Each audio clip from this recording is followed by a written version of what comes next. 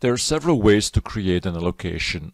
Now, the most basic one is a fixed allocation for a specific GL account. So let's have a look, and I will search for allocation, and I will choose allocation accounts.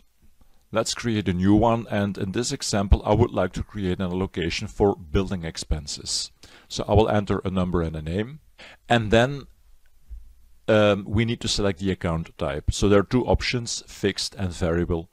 Fixed means that the share and the percentage that you enter are fixed as long as you don't update them. So with variable, you can have the share and the percentage calculated based on statistical accounts or general accounts. But in this first example, let's create a fixed allocation. All right, so now the idea is to create a specific account distribution lines. So and there are three options, as you can see. So you can select GL account, bank account, or inherit from parent. So the first two options are quite basic. So this means that you can enter different GL accounts or bank accounts here on the lines and assign a percentage.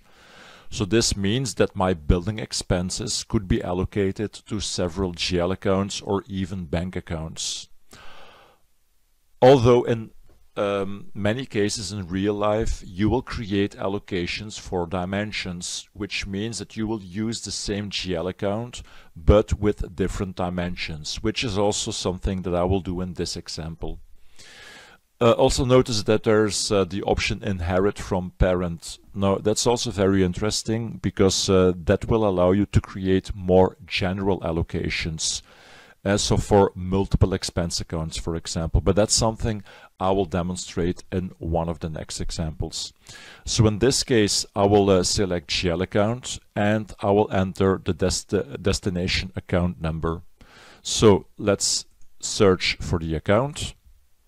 So in this case, I will search for maintenance accounts for buildings or properties.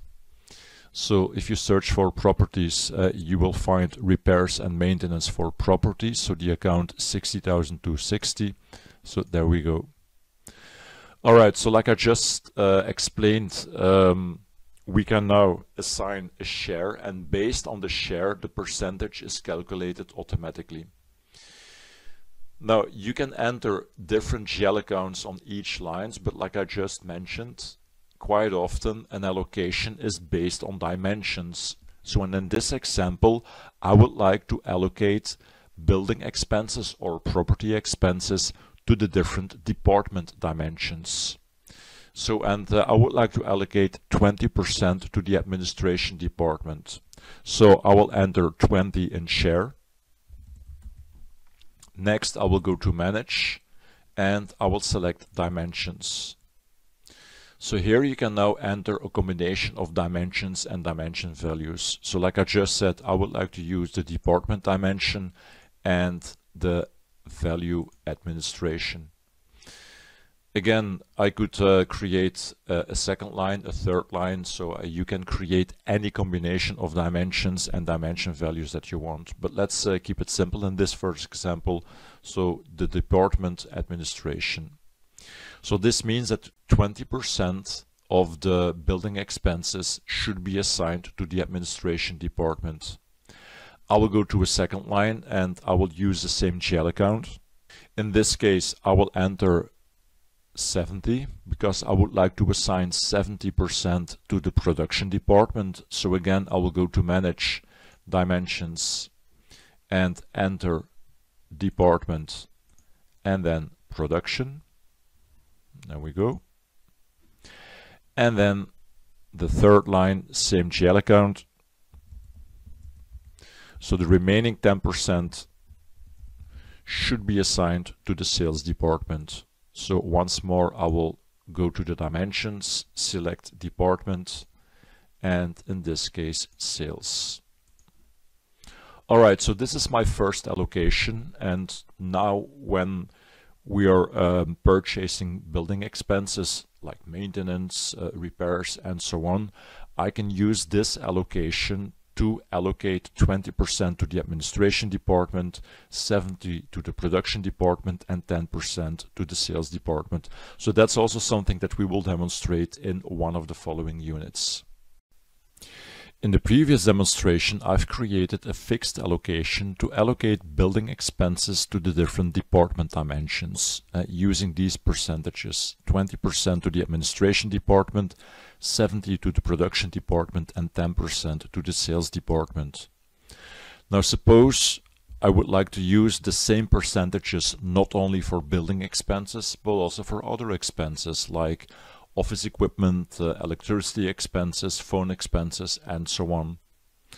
Now instead of creating separate allocations for each expense account, you can also create one general allocation with the destination account type inherit from parent. Let me show you this. So I will go to my list of allocations and I will create a new one. So I will call this general expenses. I will stick to the fixed account type. You could also select variable, but in this case I will stick to fixed. And now I will enter the different shares and percentages. But instead of assigning them to a specific GL account, I will select inherit from parent. So with inherit from parent, you don't need to select a destination account number, because the allocation that you enter here will be applied to the GL account that you select on a document line or a journal line. So if I would create, for example, a purchase invoice with office equipment expenses, and I'm entering the office equipment GL account on the purchase line, and at the same time enter the general expense allocation account on the same purchase line, Business Central will apply these allocation percentages to the GL account of my document line, you see? So in that way, I don't need to create allocation accounts for each separate GL account. All right, so let's continue. So I will use 20% for the administration department. So basically I'm doing the same as in my first examples. I will just enter the percentage, then go to dimensions and select department and then administration. Now I will go to a second line and I will also use inherit from parent. So in this case I will enter 70. And I would like to assign 70% to the production department. So again, I will go to dimensions, select department, and then production. And then finally, I will do the same for the sales department. So, and the sales department will get 10%. So manage, dimensions, department, sales. So basically the same allocation key, but instead of specifying it for a specific GL account, I've specified it in a more general way by using the inherit from parent.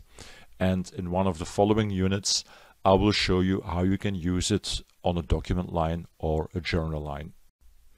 Besides fixed allocations, you can also create variable allocations, and with variable allocations, the allocation percentages are calculated based on variable data.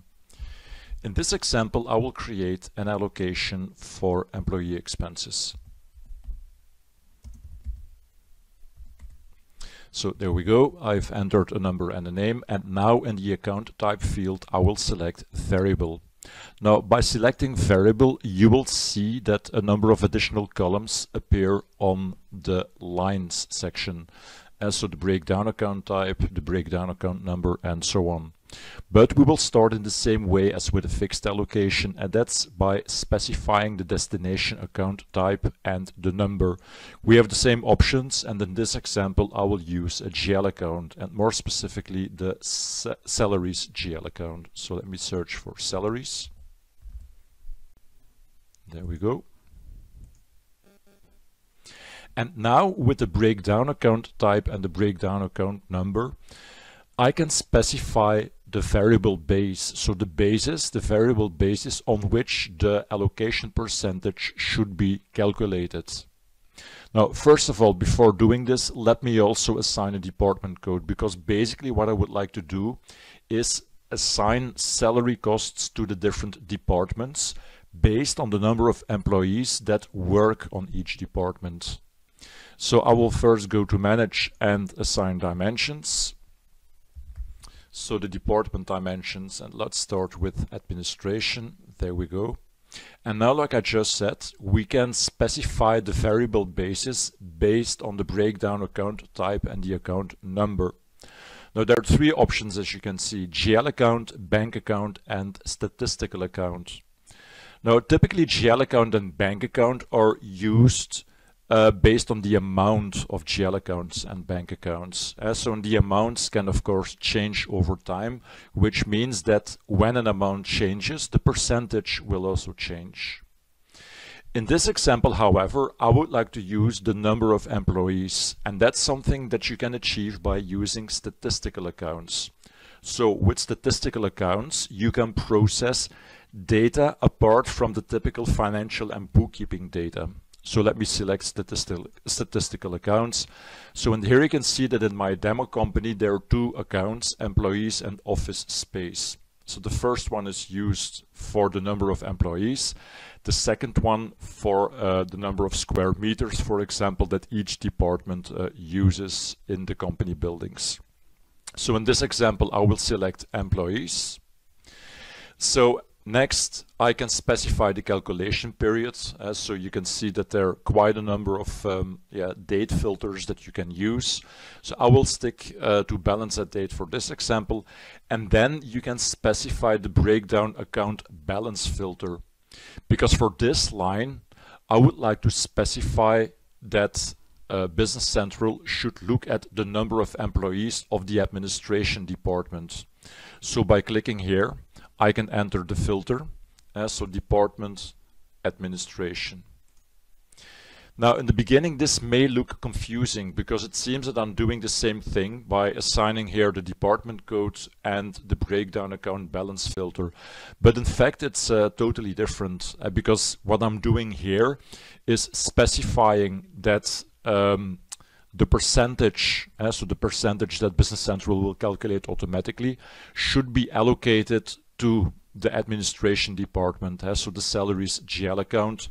But to get the percentage, it should look at the number of employees of the administration department. So two different things. Alright, so I will go to the second line and we will specify the same. So the same GL account, but in this case I will enter the production department.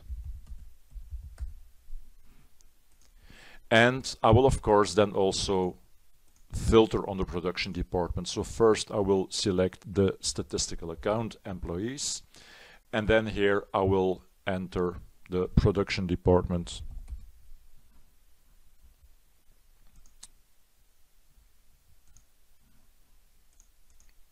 There we go. And then the third line is for the sales department.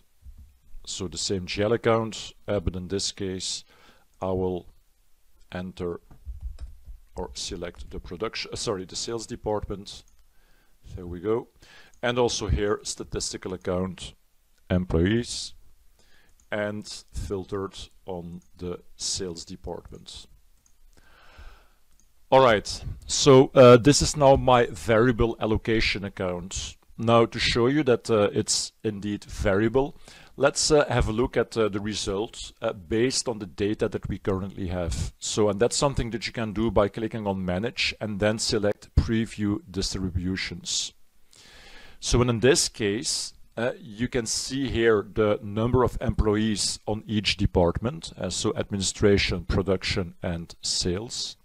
So when based on the number of employees, the system calculates the percentage. And if we would have an amount to allocate of 1000, you can see here the amount that each department will get. So now I will add a number of employees, let's say for the production department. So currently we have 29 employees, so let's add employees so that also the percentage should change. So now we have about 34%. Now to show you this, I will go to the statistical journal. So the statistical account journal. So, and that's very simple to use. So on a specific posting date, and that's the work date, and I will enter a document number, I would like to post or to register to the employee's statistical account. And again, so in this case, employees, we can consider the amount as the number of employees. So let's add, for example, 30 employees, so that we also really see the difference in the result. And like I just said, we will add these employees for the production department. Next, I will register the line. So, and now if we return to the allocation account and if we click on Manage Preview Distribution, you can now see that for the production department we have 59 employees. So, and based on the higher number of employees, we now have an allocation percentage of 51.30.